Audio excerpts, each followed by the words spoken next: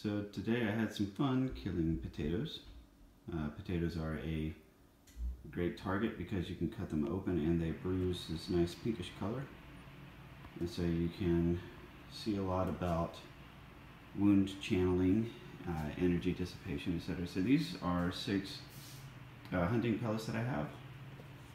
And so I've tried to sort them by the width and just the extreme damage to the least extreme damage done. So we'll start here.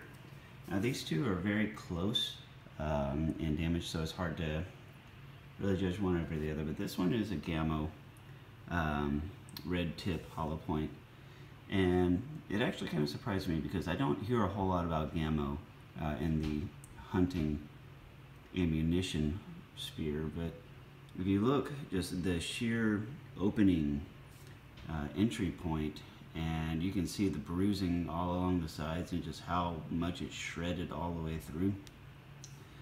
Very devastating pellet.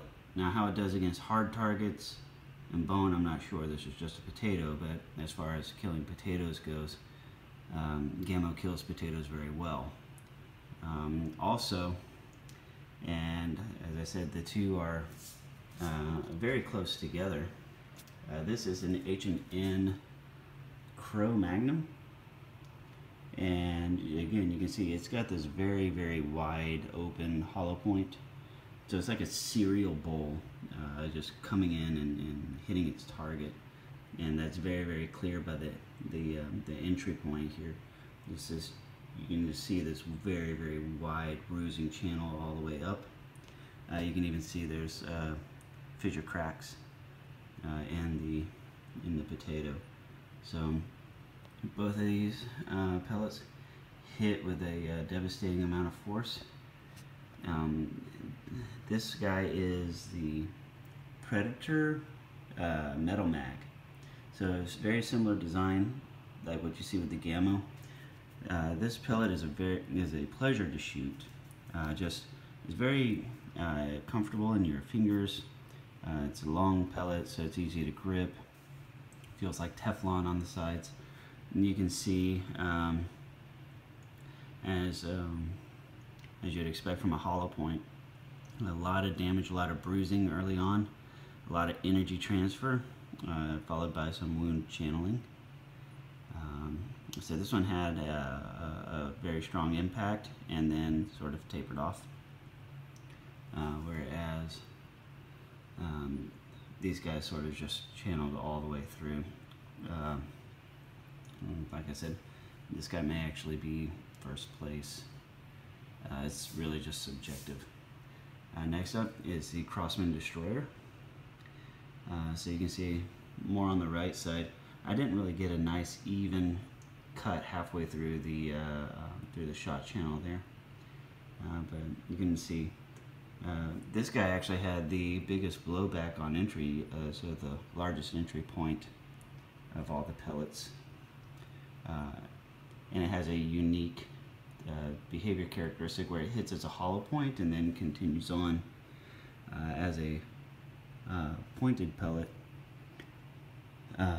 So again, just nice solid impact, consistent shredding as it tunnels through. And then the last two were surprisingly H&N. H&N has a pretty good reputation for hunting, but I think these guys are really meant for harder targets than a potato. This guy is one of my favorites. This is the H&N Barracuda Hunter Extreme, and this is just the Barracuda Hunter. So 2 H&N pellets, and these guys typically perform better than last, but as I said, it just depends on what the pellet's designed for. I don't think they're really designed for potatoes. The Hunter Extreme, it has this Phillips head type tip. It expands into a square pattern, and you can see it's very, very focused in as it goes through, so not as big of an explosive impact. Still, instead of it exploding in the beginning, it's kind of more of a less explosive, but spreading that energy out a little deeper. And you can see right here where it really starts to spread its energy. So not right away. So it hits and it kind of goes a little bit, and then you can sort of see this cloud of bruising here where the expansion finally decides to happen. So this guy is going to go in and penetrate a little bit and then transfer its energy. And then last is just the Barracuda Hunter. It's a hollow point. This guy has the smallest diameter hole, certainly smaller than the Crow Magnum. And he basically just pierced straight through the potato. You can see there's not a lot of perpendicular bruising. So this guy, at least through a potato, has a very piercing interaction. I like to describe ballistics in terms of punch and pierce. So you think of like Superman flying forward with his fist forward, just tunneling straight through a mountain or whatever. So this guy had a lot of forward energy, not a lot of perpendicular transfer. Just drilled right straight through the potato. Now, because I was shooting these downwards in paper cups, I had the potatoes in these plastic cups behind me, set down on concrete. So I made these shots vertically from top to bottom. So these potatoes were actually upside down from where they are now. And this guy tunneled through and just smacked into the concrete and flattened out. And whereas this guy made it through, but you can see there he's not really deformed, not compared to this guy and through most of these. The Destroyer just flattened out more than the rest of them, so the Destroyer also flew through the potato reasonably well. And I think that when you look at these pellets and you see just how flat some of these guys are, you realize that the Destroyer is a very popular pellet, and it still had plenty of energy left over when it exited the potato, and that's why you see it so flat. And then same with the metal mag. The Crow Magnum expanded and dumped more of its energy into the target, so by the time it got to the concrete, it didn't have a whole lot of energy left over, and the same as the Gamma. So the nature in which this experiment was done is a little backwards from what you would expect. You would have expected that just by looking at the before and after, you would have thought that this guy would have been less devastating, but understand that it's because these guys did not transfer nearly as much energy into the potato, so they hit the concrete with significantly more force and flattened out. Less efficient energy transfer. So again, coming in first, and really sort of a tie for first. It's a close call here for me. The Crow Magnum and the Gamma are both very, very deadly when it comes to potatoes.